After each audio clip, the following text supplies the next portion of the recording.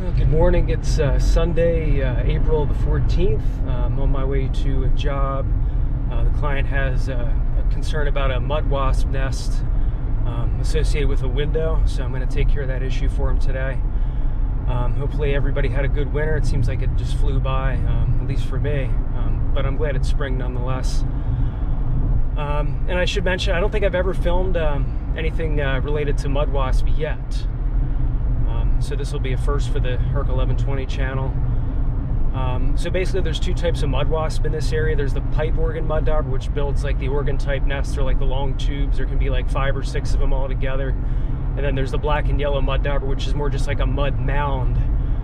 So they're both solitary wasp. All mud wasp are solitary, and all social wasp, as I know, build paper, use wood fibers to build paper. So that's kind of differentiates the two. And being solitary, it's just each female kind of provisions their own nest, and they specialize in killing spiders. And solitary wasp, I should note, use their stings for prey collection. What they do is they'll sting a spider and venomate it, and then they'll lay an egg on it once they have it in the nest, and then that egg will hatch in a few days, and the spider stays alive but paralyzed. And then that egg that hatches into the larva will eat the spider, and then it'll, you know, help it to grow, and then it'll finally pupate in the cell. So kind of gets eaten alive. So it's kind of brutal, but that's nature for you.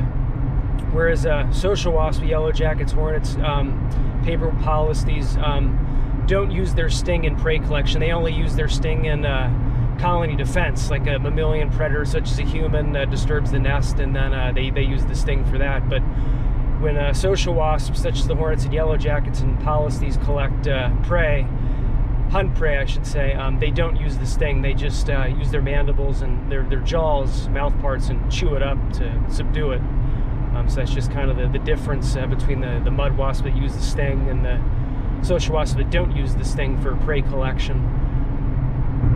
So I'm on my way to Malvern, and again, my company's called the Wasp Expert. If you live in southeastern Pennsylvania and you have an issue, Google thewaspexpert.com. I'd be happy to help you out. So see you in Malvern. All right.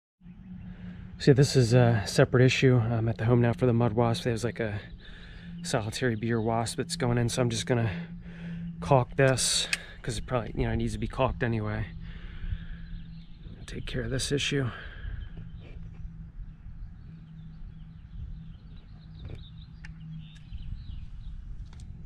So that should dry, and I'll seal them in there, and then show you the mud wasp nest now. All right, so here's the mud wasp nest associated with the window. And as I said, they are solitary. They specialize in hunting spiders, and this solitary wasp are the only wasp that use their sting, unlike social wasps, to capture and hunt prey. So I just use my scraper tool and just remove it. Looked like it reared about 5 on this side, and then another one there, and then these are like that's like one cell, and then sometimes I'll like put some, you know, extra mud there to cover up the cells, almost like an envelope, but, you know, like a mud shell kind of over it, so it's a blob. It's not like the pipe organ mud dauber, but it's black and yellow mud dauber is the species. So that's what we're dealing with today. Just do an inspection of the property and see what else is around. All right, thanks. You can actually see right there a spider, dead old remains of a spider that it captured, wasp captured, and the larva feed on it. So yeah, just mostly this here is just mostly cosmetic. Because if you step on it, you're out in the yard, or you step in it when it's getting mud or hunting spiders, that's really the only time they'll sting. Females don't really sting unless they're pressed.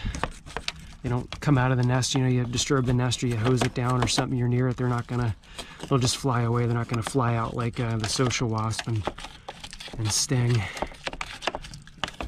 Really only if they're handled. And the males don't sting. It's just the females of any stinging insect that have a stinger. The males don't even have a sting or any venom.